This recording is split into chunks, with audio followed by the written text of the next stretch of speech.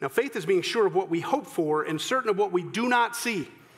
We've heard that passage, that verse every single time we've been in this passage. Faith is being sure of what we hope for and certain of what we do not see. Now, the patriarchs, the people from Abraham on, God had made promises to Abram about Abram, who became Abraham, whose son was Isaac, one of sons is Jacob. They were believing God for other people, us actually. We are the recipients of what they had hoped for people to come before them. So there's something about faith that isn't about self, but it's about others. It's about that which will come later. So they were looking forward to what they hoped for and certain of what God had promised, but they're not going to see for themselves. Now, the author of the book of Hebrews, this is after Jesus, and we know that our hope is Jesus. And it's not that we can't see him, we can't, but we do have a good picture of him in the scripture. But he did walk the earth and talk and love and know people. So it's not something, it's a little bit different, but these people, recipients of the book of Hebrews, were Jewish people who did not yet know that the Messiah had already come, that their hope had been fulfilled, that all nations of the earth will be blessed through them.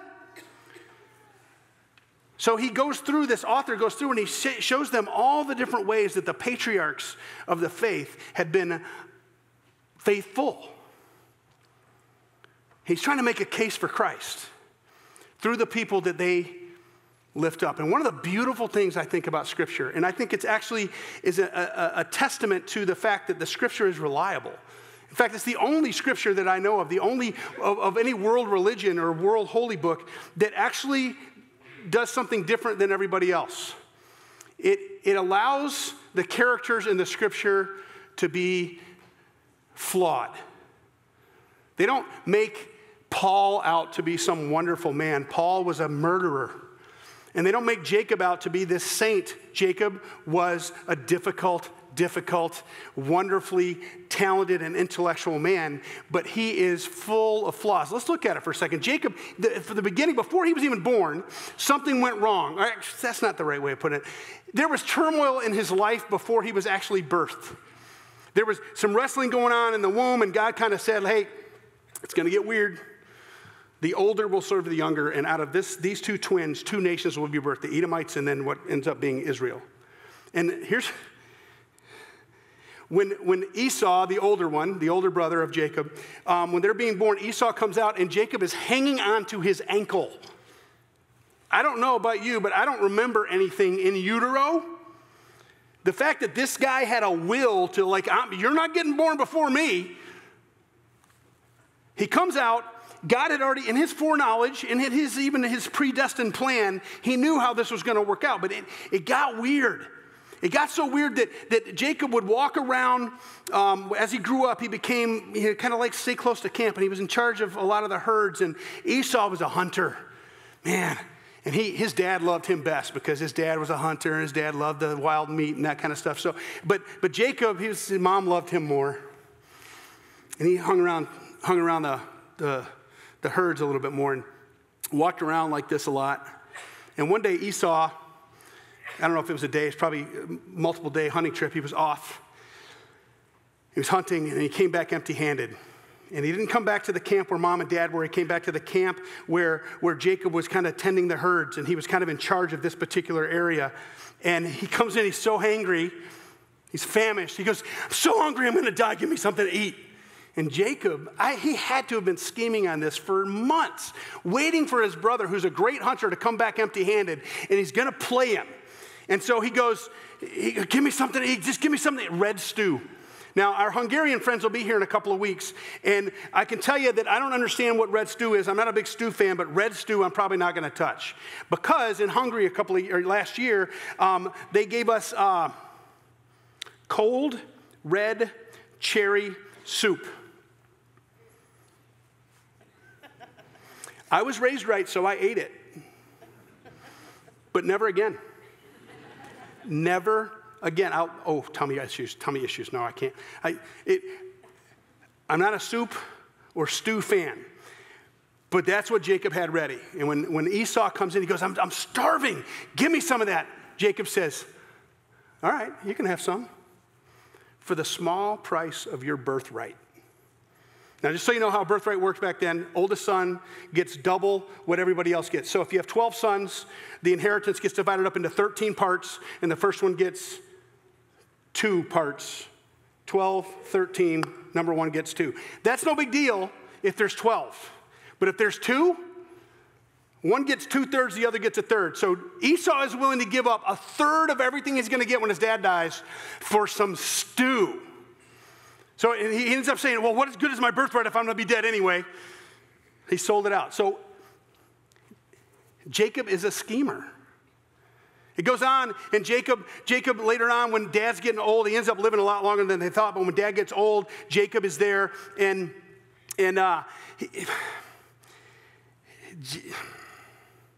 Esau was going to get the blessing that God gave to Abraham and to Isaac.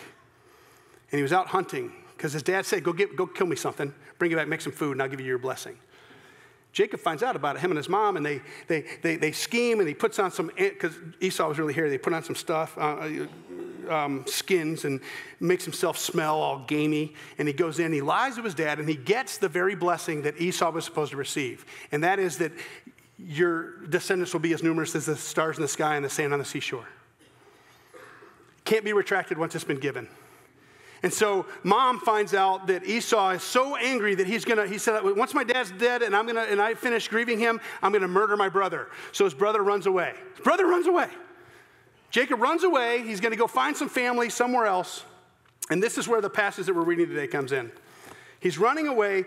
It says, Jacob left Beersheba, which is where they were living, and set out for Haran. And when he reached a certain place, he stopped for the night because the sun had set. Taking one of the stones there, he put it under his head and lay down to sleep. Sounds comfy. My pillow, my pillow, my pillow. He had a dream in which he saw a stairway resting on the earth and its top reaching to heaven. And the angels of God were ascending and descending on it. There above it stood the Lord. And he said, I am the Lord your God, I'm the Lord, the God of your father Abraham and God of Isaac. I will give to you and your descendants the land on which you are lying. Your descendants will be like the dust on the earth, and you will spread out to the west and to the east, to the north and to the south. All peoples on earth will be blessed through you and your offspring. I will be with you, and I will watch over you wherever you go, and I will bring you back to this land. I will not leave you until I have done what I have promised you. What did Jacob do to deserve that kind of blessing from God? Absolutely nothing. From the day he was born, he was trying to get what belonged to his brother. He schemed with his brother to get his birthright, and he schemed with his mother against his brother to get his blessing. And now fearing for his life, he's running away. And God meets him there, and it's no longer the God of Abraham, no longer the God of Isaac. It is now God himself speaks to the ankle grabber, one who deceives, scheming person, Jacob, and says, through you, all of us will be blessed. And he picks up and he goes off to find the family that his mom has sent him to find, and he falls in love with Rachel, just beautiful woman that he just, and he tells her dad that I will work for you for 7 years for no pay if the pay at the end is Rachel. And he worked for 7 years, and it went great until on that wedding day, and he pulled over the veil, and it's Leah. Not the one he was in love with. Not the most beautiful of the women. What have you done? Well, it's our custom. You don't marry off your younger one before your older one. So you got the older one. Finish up the wedding week. Work another 7 years. I'll give you the one you want. 14 years. Now, the guy got bamboozled, but in the midst of that, he was conniving. He was smart. His animal husbandry skills were amazing, and his flocks got strong. His flocks, things went well. And he realized that his in-laws are starting to say, hey, why is everything going well for him when things aren't going so well for us? And so Jacob does what Jacob does. He grabbed his wives and his children, the grandchildren of his father-in-law, and takes off without telling anybody. Father-in-law and all of his other sons, his sons and his army, and they're going to get him. And God stops him and says, no, leave him alone. So they have this little cookout, little covenant. I won't go past here. You don't go past here. No harm will come to either of us. Jacob's going back home because God had said, I will give you the land that you're lying on. So he's on his way back. When he's on his way back, he hears that his brother Esau, who's become a fighting nation, a warrior, Esau's coming. He's going to take him out because he had vowed that he's going to murder his brother once his dad is dead. And so Jacob does what wise Christian followers of the Yahweh do. He schemed. He divided up his family, herds, wives, children, sent half of them up ahead and said, if you run into Esau, you tell him we're all good. If it's good with you, it's good with me. But Jacob knew if they kill them, I can take the rest of us, including me, and run away. And that night, after he divided up his people and his stuff, he crossed the ford of the Jabbok and he had a little time with God alone. And God didn't show up in a dream with a staircase from heaven to earth or angels descending and ascending. God showed up in human form and he wrestled with Jacob all night long. And I don't know about you, if you've ever wrestled, I'm 52 years old and shaped like a pear. Wrestling now would last about 30 seconds. When Cam was growing up, he was little. Dads, you've seen this. And your kid, if you have a son, he wants to arm wrestle, and you arm wrestle, and you go, oh, that's so hard. And then, you whack. I mean, really nicely. But as they grow older, you're like, okay. And then there comes that day when you're like, I'm not sure I'm going to win this one. So you just outwill him, and you put him down, right? But then you say something like, well, look, I've been beating you your whole life. I don't want to do this anymore. I don't want to hurt you, how you're feeling about yourself, because you know you're going to lose next time, right? But if you've ever wrestled with a 4-year-old, no problem. You ever wrestled with a 12-year-old? Okay. You wrestle with a 20-year-old? Imagine wrestling with God all night long. He's wiped out. And God says, and I don't know why the sun coming up means that God has to leave. I don't understand that. But he says, the sun is up, let me go. Jacob says, I will not let you go till you bless me. And what does God say? He asks him one question. What's your name? God knows his name.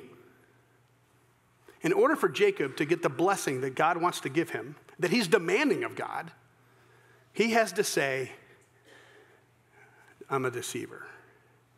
I'm an ankle grabber. I'm a sinner. What has Jacob done to deserve the blessing that God has promised him? Nothing. What has Jacob done to deserve the family that he has and to deserve not being taken down by his brother? Nothing. After, in an audacious fashion, wrestling with God and demanding something from the God of the universe, what does he deserve? Nothing. But God brought him to a point, after a lifetime of scheming, strategizing, being an entrepreneur, being a hands-in-the-pocket farmer and animal husbandry, shepherd, God said, who are you really? And when Jacob admitted who he was, God changed his name and his character. He said, you will no longer be called Jacob, you will now be called Israel, because you have struggled with man and with God, and other than the dislocated hip, you've not been overcome. That's the moment that the nation of Israel was birthed. But I don't want you to miss why it was birthed. Jacob had to say, I can't do it. If you're a Jacob, and I very much am, if you have a mind that can understand most concepts, if you can run down the roads in your mind and plan for contingencies, if most of the time, now, yeah, you've been betrayed or you've been bamboozled or you've missed a few things, but overall, if you've got it figured out, God asks you one question. Who are you? Really? My mom, when I would talk back to her when I was a kid, she used to say, who do you think you are? Grab me by the ear. I brought you into the... No, she wouldn't have said something like that. My dad would have. But she reminded me that I came from someone, that I'm not as big a deal as I think I am. And God reminds every one of us that we're not as big a deal as we think we are. So if you think you have a leg up on other people, if you think you know what? God has touched you in a different way than everybody else. Praise God. But understand that if anyone's ever called you gifted, it means that someone has given you something you didn't develop for yourself. To be gifted means that someone gifted you something, and that's God. You cannot outthink God, out-strategize God. You can't outmaneuver God. You can't outthink God. You can't out-impress God. You can't out-intellect God. You can't out-philosophize God. You can't outdo God. Jacob could not outdo God. And what did God do? God made him a promise. He continued to scheme. He encountered him. He wrestled him until he was exhausted, till he came to the end of himself, and he said, "Who are you really?" So God is the one who initiated the interaction. He's the one that initiated the relationship. 14 to 20 years later, Jacob takes up his side of that relationship. Where are you in that journey? Last week, if you have that quiet, steadfast faithfulness, praise God. But if you're itchy, if you're restless, if you've got a brain that you can't turn off, if you're someone who you can't sit still because you have to keep doing, you're Jacob. And God has given you that mind. He's given you that intellect. He's given you that strategy. He's given you those instincts. And he wants to do something with them. And if you're continuing to try to outmaneuver God, I just want you to know that one day you're going to realize that there is indeed a God, and you're not it. He has initiated faith with you. He has initiated his story in your life. He has said that I will bless you, and he wants you to simply say, "I need you, God." Who do you think you are? It's not the question God asks. God asks you the question, who are you, really? And then he asks another, whose are you? Do you belong to yourself, or do you belong to God? Now, I doubt very seriously that you're ever going to be crossing the ford of the Jabbok at a place near Peniel and have God show up in bodily form and wrestle with you until you're exhausted and you have that last ounce of energy and you say, "I'm not letting you go till you bless me." But many of us do that every single day with God. I don't want to do it your way. Have you ever been in an argument with guys, in particular guys, have you ever been in an argument with your spouse and you know how to end the argument? Yep. I never meant for you to feel that way. I'm sorry that my actions have caused you to feel that way. Really. And I'll do my best to never treat you that way again. I understand why you feel that way. Would you forgive me for being the cause? It's over. It's over. But every now and then you just kind of go, "Not this time. Not this. I'm going to argue. I didn't mean to do that. So why am I in trouble for something I didn't mean to do?" 3.5 hours later, what do? Never meant to be the cause of that. I'm sorry. We do that with God. Whether you're male or female, we do it with God. And he just wants you to give up quicker. It's called submission. You know why? He gifted you with your intellect. He gifted you with your strategy. He gifted you with your instincts. He gifted you with your abilities. He gifted you with your resources. He gifted you with your ability to interact with other people. He's given you those gifts. But you know what he wants to gift you with? Faith. He wants to give you the one thing you cannot give yourself. The recognition that you are not your own, but you belong body and soul and life and death to your faithful Savior, Jesus Christ. He wants to change you from the inside out so that you're no longer Jacob, but you're Israel. One who works for, who contends with, but works for and works with God. He wants to give you the gift of faith that you cannot muster up on your own. He's already promised it. He's offered it. And he's waiting for you to come to the end of yourself so that you will say, yes, Lord. I'm going to end with this little illustration. There's a friend of mine years ago dying of cancer. Just a wisp of a man, someone I knew in seminary. While I was in seminary, excuse me. It had just eaten him from the inside out. I mean, he was just this, just a skeleton. How you doing, man? You okay? How are you? Are you okay with God? And he goes, I realize one thing. Everybody's naked before the Lord. I can't hide anything. Wouldn't it be wonderful, folks, if we all recognized that before we were about to meet him in person? That we're all naked before the Lord. All the flaws, all the warts, all the moles, all the scars, all the scheming. We're naked before God, as Jacob was when he said, tell me your name. Do you have the courage to humble yourself before the Lord instead of waiting to be humbled by him? I hope so, because the gift he wants to give you is faith. Let's pray.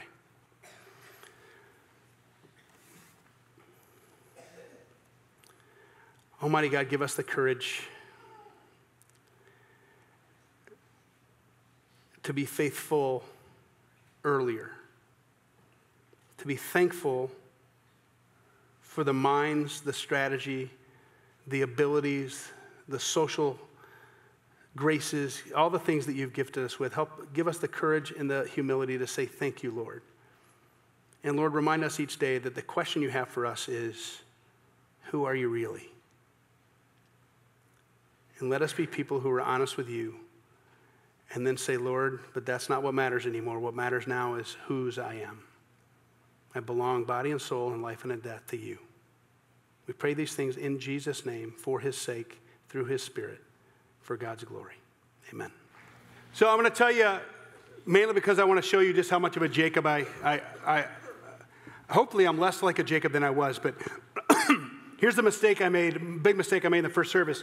I ended up saying that Esau became the father of the Arab nation, which became the what we know as Islam primarily.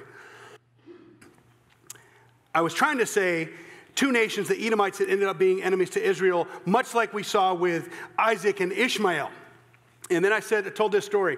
When I was at the Dome of the Rock, which is where the Temple Mount, which is where Isaac had been offered up as a sacrifice, we're in there in seminary, and me being a Jacob think, hey, man, I got this figured out, and I'm going to just make sure everyone knows how smart I am about stuff. I'm in the Dome of the Rock. This is one of the most holy places in all of Islam. Okay, I'm there's an imam walking us around telling us about this rock, and he says, this is where Abraham offered up his son Ishmael.